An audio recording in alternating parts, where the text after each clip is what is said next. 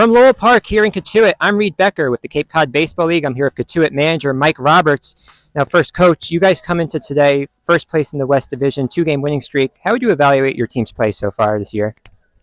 Well, we've been relatively consistent. Our pitching has thrown strikes, and that's always our number one priority. It doesn't always happen, but we've thrown strikes, and our bullpen has been good, even though there's been a lot of different people with pitchers in and out.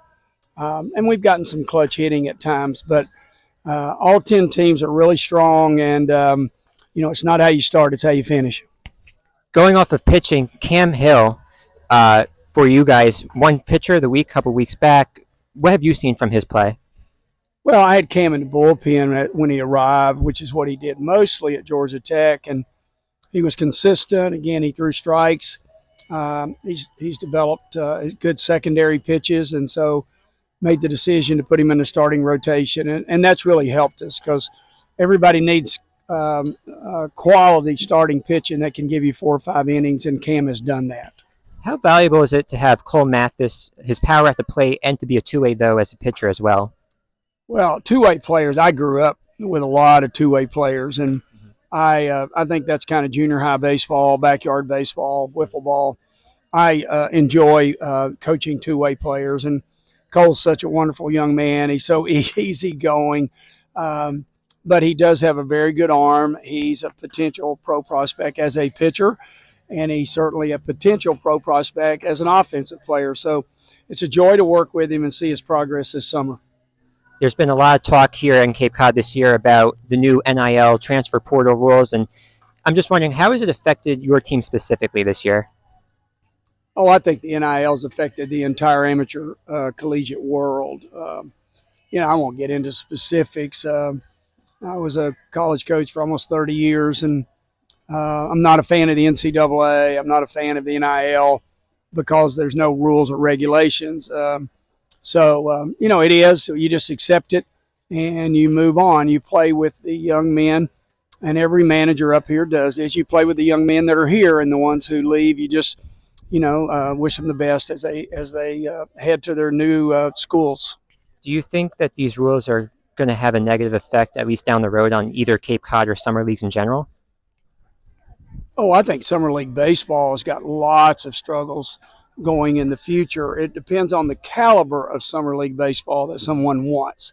You can always have summer league baseball, but will it remain at the level that it is now, at least for the Cape League? And I think that's going to be very difficult in the future. A lot of students are getting NIL money, so they're being paid to go to school, yet they're having to pay their way up here. So I don't think it'll be long before clubs will be looking for NIL money, and we'll be paying them to come up here. And I think when that happens, probably you'll have major interruptions in summer league baseball. But that's way in the future, and you just never know how all this is going to spin or how professional baseball is going to spin. So we'll just play it day by day and see what happens. A couple of things before we wrap up. Tonight starts the MLB draft. Any words of wisdom or advice for your former Cotuit alumni that might want to hear their name called soon? Well, I've texted and communicated with a lot of guys like Tommy Troy, who will probably go in the first round, and then Ricky Bradfield, who will probably go in the first round, and lots of others. And they're living the possibility of living out their dream and being drafted. It's still a lot of work to ever get to the big leagues, even after you're drafted. So we're here, we're here to serve and to help them. And we're excited for all of them, the opportunity. And some of them will be disappointed. I was disappointed after my junior year, wasn't drafted after my senior year, and had to go back to work. And, that happens for some, but, we're excited for all of them and the wonderful opportunities. I still work in professional baseball several months of the year, and I look forward to seeing a lot of them in the pro ranks. Let's have some fun as we wrap up. 100th year anniversary in Cape Cod. What does it mean to you? You've been here for a while, but what does it mean to be here in this anniversary year?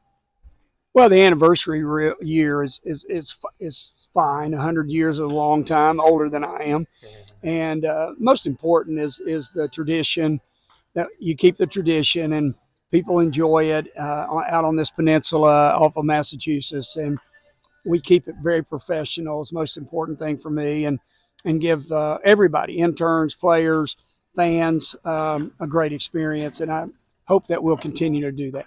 Do you have an all-time favorite Cape League player in honor of the anniversary? No, I don't at all. There's just lots of wonderful young men that have come through here to play. Not even that you just coached, but just for the league history in general? No, I don't have a favorite player at all.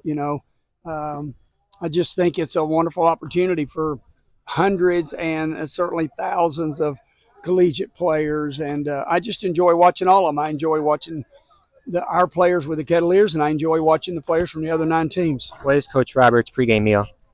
Oh, I don't eat much. Smoothie. At this stage. What kind? Acai. I eat acai bowls, and I drink a lot of smoothies with acai in it. So that's pretty much my diet nowadays. No late night snack then? No, I don't eat after games. How about a baseball movie? Favorite baseball? Field of Dreams is always, and the only reason is because I always loved playing catch with my father. I loved playing catch with my son.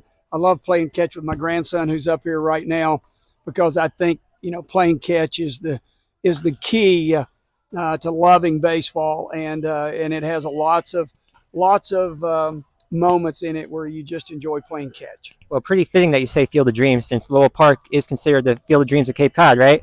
It's considered the Field of Dreams of America right now.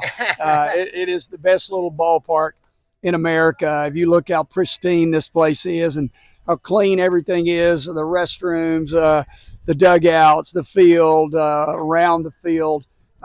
There's no nicer ballpark in the world than Lowell Park to play in on a beautiful 5 o'clock afternoon. Well, Coach, thanks for your time. Best of luck today. That's Cotuit Manager Mike Roberts. I'm Reed Becker with the Cape Cod Baseball League from Lowell Park in Cotuit.